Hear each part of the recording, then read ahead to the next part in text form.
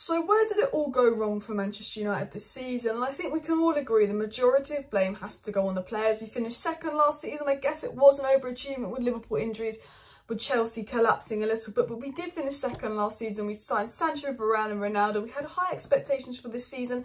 I said, I don't think we'll win the league. I don't think we'll win the Champions League. But I said top 4, FA Cup. And then maybe next season, once we get a CDM, we could challenge for a title. And now we're back to almost square one, where I feel like we are 2-3 seasons away from challenging from a title. Ten Hag's got to get rid of most of the squad. He's got to bring in lots of new players. I think 10 will go this summer, 5 will come in. Then the following summer, a big bunch will go. There's a lot to get rid of. And we've kind of fallen out of love with the squad. A year ago, I loved a lot of these players, and now I can't stand a lot of them.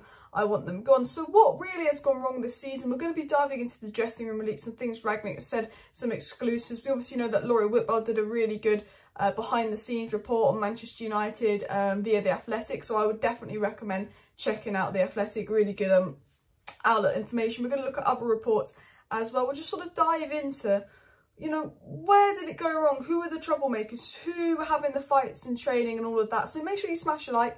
Make sure you subscribe as well. I am going to do a transfer news live stream tomorrow. I'll be live much earlier tomorrow. It'll be like a 4 o'clock Saturday show, a lot earlier than I normally go live. So make sure you subscribe with post notification bell on.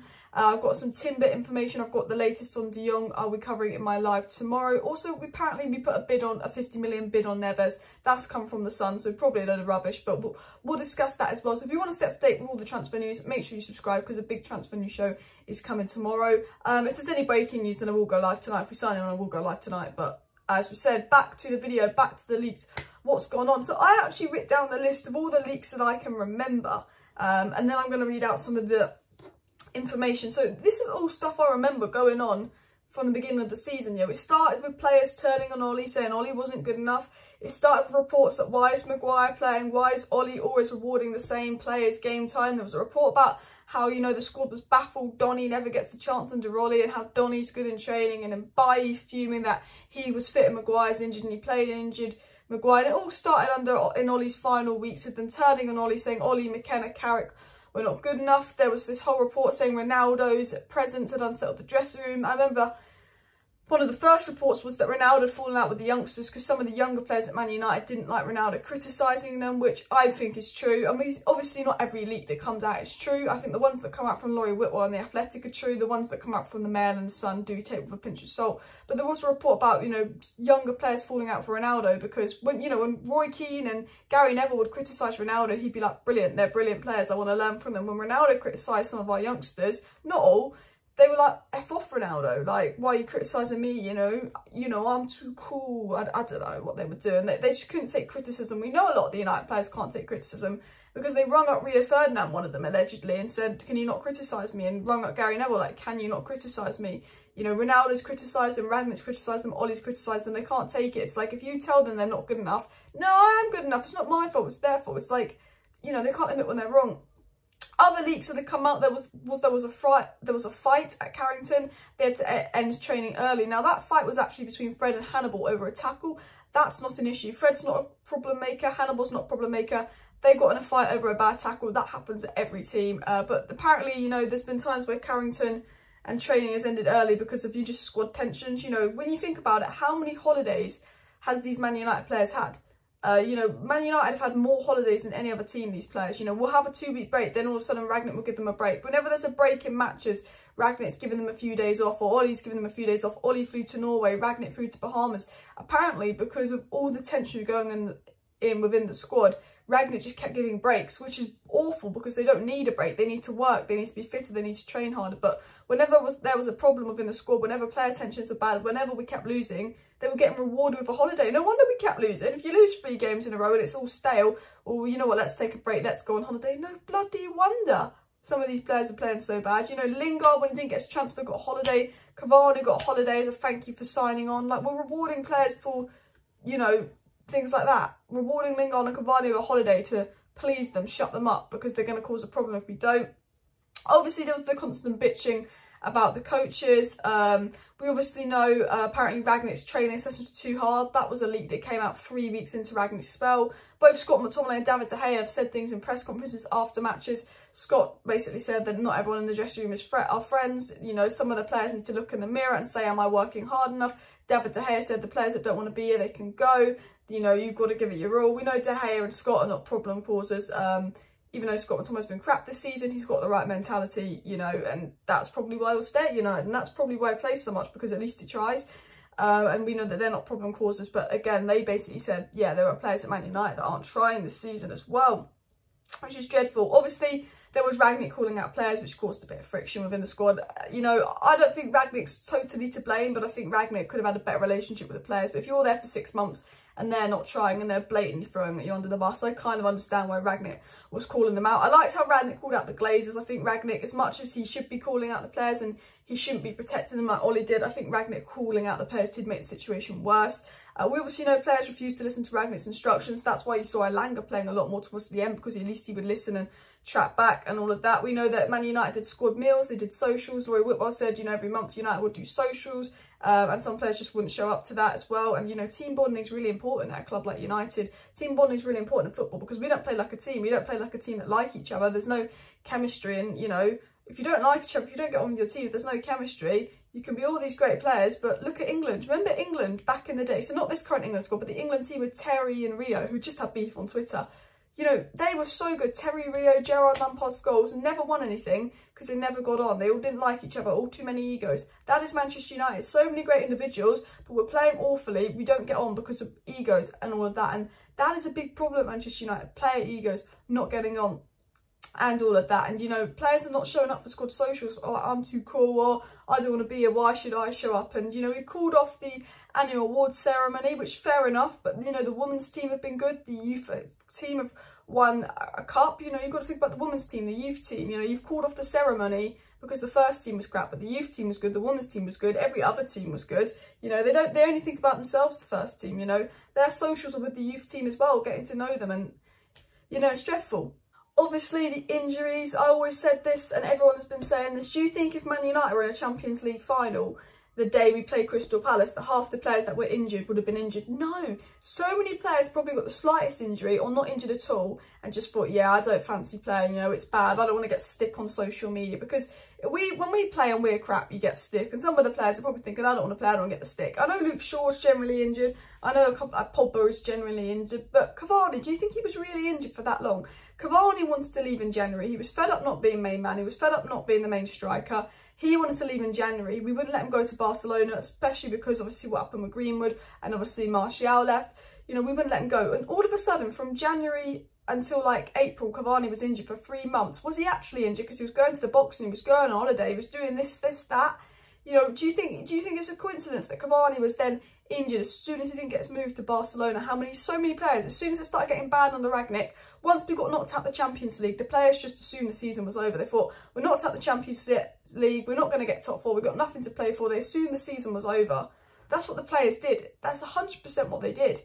They just assumed the season was over way too early, and a lot of them just got injured, stopped trying, stopped caring. And, you know, we ended the season with Mata having to start games and, you know, Elanga starting games, and it's just madness as well. One of the worst things that happened, and this happened on quite early on in Rangnick's tenure, was he said like Martial didn't want to play or something, and that's why Martial wasn't in the squad. Martial went on social media and called Rangnick a liar. You know, that Rangnick and Martial should be doing that issue privately. Why are they going on social media doing it publicly? Just, again, sums up that this squad is a social media squad. They care more about how they look on social media PR than how they do on the pitch. We had Lingard, obviously wasn't available for the Middlesbrough game. Rangnick said he wanted a holiday because he didn't get to move to Newcastle. Lingard went on social media, was saying Rangnick's a liar again, going behind the manager's back. You know, it's not on from Lingard, and you know, from what we know, Lingard did get a holiday because he was pissed off he didn't get moved to Newcastle. I understand why Lingard was pissed off, but he should have been professional, and he should have been like, I want to be at United, prove myself for the last 6 months I'm here. He didn't. He stropped, he moped, he didn't get the game time he wanted. I know that Lingard was lied to and treated poorly by Rangnick and Ollie, but he was very, very unprofessional. Went on telling Scholes that the dressing room's a mess and all of that. Incredibly unprofessional from Jesse Lingard. We had Eric Bailly again going on social media saying him and Varane should be the starting partnership. You shouldn't be saying that on social media. Lingard, Bailly and Martial will be 3 players obviously leaving, but they're all going on social media saying things as well. We know Eric Bailly lied about where he was when he was on international duty, returned from international duty late, returned with an injury, and Rangnick tore into Bailly in front of the whole squad, was fuming, which is probably why Jones started playing over Bailly a lot more, and Laurie Whitwell confirmed that. We obviously know from Samuel Luckhurst that, you know, Manchester United senior players attended a meeting with Rangnick without Maguire, and apparently some players hijacked that meeting. They had control over Rangnick. There's definitely obviously too much player power in the dressing room. We said that an agent, we also heard from Mark Ogden that apparently an agent of a senior player complained to the club that Ronaldo had been given more prominence than their client in promotional campaigns. Like, literally a player had gone to their agent saying they're pissed off that Ronaldo gets more attention in Man United promotional campaigns. Of course he does, he's Ronaldo. Someone, you know, there's obviously, with Man United, there's obviously a problem with egos. You know, Ronaldo's come in, you're now not the biggest player at the club, you've got an ego problem. Ronaldo's come in, he criticises you, how dare you criticise me, you got an ego problem. Some players can't take criticism. Some players at Man United can't admit that it's their fault. You know, when we have a poor game, very few players go, yeah, I was poor today, it's my fault. They're blaming everyone else. You're all shit. Stop blaming everyone else. You're all shit. Like, no one's taking any responsibility. And, you know, complaining about Ronaldo getting all these promotional campaigns and stuff on the pitch, well, maybe focus more on your performance on the pitch than what you're doing off the pitch. I think a big problem with this is obviously the Glazers, Ed Woodward, Judge, they push social media, they push interaction, they push followers, that it's caused a sense of jealousy in the Man United dressing room where he's got more followers than me, he's got a better brand deal than me, he's got higher wages than me. It's caused this toxic jealousy kind of competition in United dressing where it's like no one can take stick, no one can take criticism. They're annoyed if someone criticises them, it affects their ego, but they're too focused on social media, they're too focused working their PR teams and actually doing stuff in training. We obviously know Edinson Cavani couldn't believe it got dark outside and winter after 3 PM, and reportedly Cavani was the player complaining and annoyed that he had to train and drive home in the dark, that training was too long and too intense. So Cavani, who we begged to stay, gave him ridiculous wages, so many holidays, let him have extended international break. He barely made himself available for any games. He was on such high wages. When Ronaldo at 37 had to play week in, week out, because Cavani just couldn't be bothered to come to training. He was faking injuries. He just could not be bothered. He didn't try, and he was just leaking stuff to the media. We know Cavani, Lingard and Bailly have all leaked stuff to the media. We don't know that, but we've been told that through, you know, reports. Allegedly, Cavani, Bailly and Lingard have leaked stuff to the media according to reports. We don't actually know that, but, you know, I don't know who's leaked. I don't know who the leaker is, but if we were to make a guess, it's definitely someone that isn't playing, is it? Because Rangnick knows who the leaker is. He's not going to start them. It's obviously someone that isn't playing, and it's not Martial, it's not Donny, because they left in January. The leaks have got worse. We're also told that Ronaldo, Varane, Paul Pogba and Bruno Fernandes called a meeting with Rangnick to request a change in tactics. I look at this 2 ways ago. They shouldn't really be saying that to Rangnick. You know, he's the manager. They shouldn't be telling him what to do. Player power issue, but at the same time, I'm going, at least they're showing some leadership. Where's Maguire? Why is Maguire not at that meeting? He's captain. It's very obvious from all the leaked reports. Again, they do not respect Maguire as captain. Maguire's never involved in the higher up meetings. They're saying he shouldn't be captain. You know, I think maybe Maguire being captain has caused some jealousy between higher up players going, how is he captain of this club? I don't know. I think Maguire's lack of leadership is not helped because he's trying to control the dressing room. He can't, because Maguire's been so bad. The players think he's shy and he's captain telling you what to do. You're not going to listen to him. No offence to Maguire, the players should be listening to him, but it's crap, you know. But if a player's been that crap and they're telling you you're being crap and telling you to do better, you're just going to be like, F off, you've been shit this season. This was a report that came out from Mark Ogden, and hopefully you can't hear an annoying noise in the background because there's an ice cream truck going off over there, saying that Edinson Cavani was pissed off after giving the number 7 shirt to Ronaldo and was told he had to fight for his place. Cavani couldn't believe it got dark outside after 3 PM. And Cavani wanted to go to Barcelona. Basically, Cavani, as soon as Ronaldo came in, he got pissed off because he got told, you've got to fight for your place. Ronaldo's now the main man. Cavani's ego did not like not being the main man. Cavani was like, I don't want to have to fight for my place. I can't be bothered for that. I want to be a guaranteed starter. And got pissed off. He wants to go back to South America. He wants to go to a warmer climate. He's not happy in England. It's obvious. Cavani only stayed for the money. That's 100% fact. We begged Cavani to stay. He only stayed for the money. And it got worse because when he realised he's not the main man, he didn't care. He's like, well, I'm not going to play week in, week out. Why should I show up to training? I've got to fight for my place. Can't be bothered. I'm Cavani. You know, he's got a bit of an ego complex. Cavani was definitely a problem maker as well. Again, Mark Ogden reported a lot of upset within the squad about Maguire being captain. Samuel Lutka said this, that apparently some of the Man United players referred to Rangnick as specs behind his back, and the squad's disillusionment was a source of fascination from Sir Alex as well. Sir Alex couldn't believe how the squad was so broken, but the fact that Samuel Lutka said that the players would call Rangnick specs behind his back, that's like bullying. That's like American high school 12-year-old bullies. You're professional footballers, you're adults, you're on ridiculous money, and you're calling your interim manager, who's only here for 6 months, that's having to do a job for 6 months, and it's not even his job. At the end of the day, Rangnick is here to do long-term things, consultancy role, recruitment. That's what Rangnick's good at. He's doing a job that he's not good at, and he's got to work with players that are idiots. He's got to work with a board that's absolute idiots. And then these players are acting like 12-year-old bullies, all specs. Oh, you're funny. Like, players calling Rangnick specs behind his back is so childish, absolutely childish. And this is the worst one that Samuel Lutka came out with last week, saying that one Man United player complained that Rangnick talked to him like a child and did not give a shite about Rangnick's advice. Another was dubbed the teacher's pet. Man United players wonder why Rangnick's talking to them like a child when they're calling him specs behind his back. You're acting like a child, you're acting childish, you've been acting silly, you've been acting childish all season. No wonder he talks to you like a child. And because Rangnick talked to this player like a child, they said, I'm not going to listen to him. Ego problem, ego problem. That is the squad.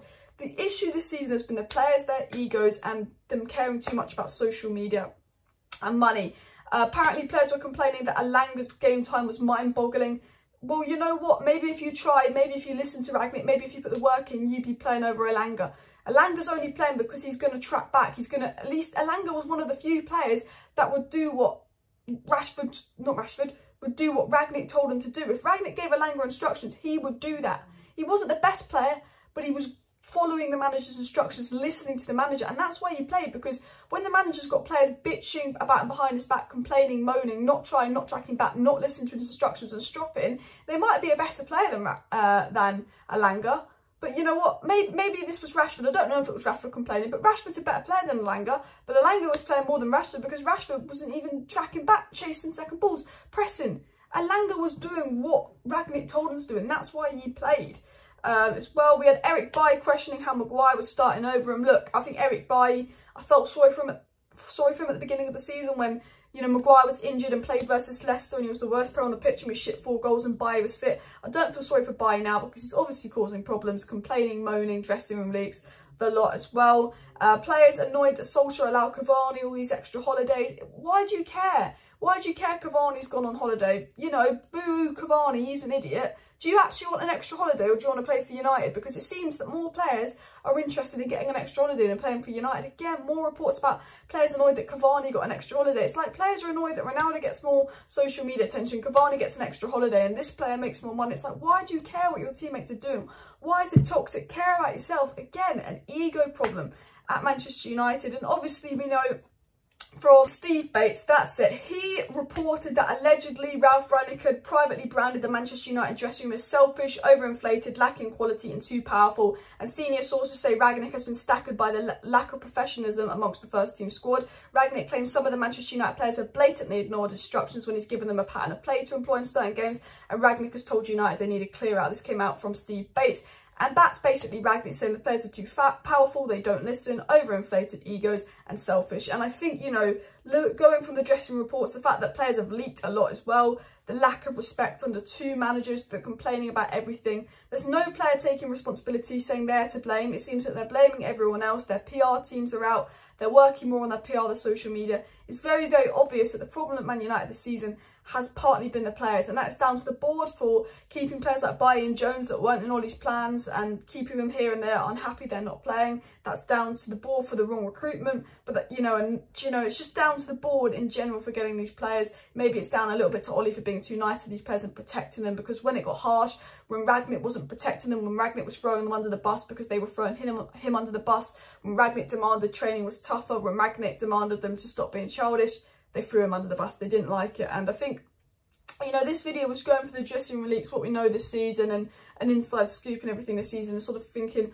where was the problem this season at Manchester United? And I think we can all agree the problem was definitely, I think, in the dressing room. The players were not good enough. The players let us down. They're not all problems. Some of them can stay. Some of them aren't good enough, but they've got the right mentality. But some of them were awful this season and really let us down. Guys, please do hit that like button. Please do subscribe.